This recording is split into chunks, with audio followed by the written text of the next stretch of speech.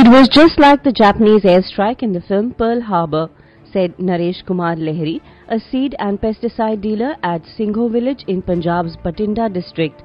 They appeared out of nowhere and left a trail of destruction. Lehri was referring to the devastating attack by Whitefly, a common pest on the cotton crop in Punjab's Malwa region this year. It has affected about two-thirds of standing cotton crop in the state, causing an estimated loss of Rs 4,200 crore. There are reports of at least 15 cotton farmers committing suicide.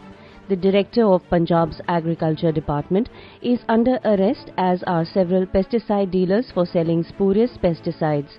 The farmers are on the roads blocking traffic and demanding compensation, while the state's Akali Dal-led NDA government has announced a compensation package of Rs 640 crore, dismissed by angry farmers as peanuts.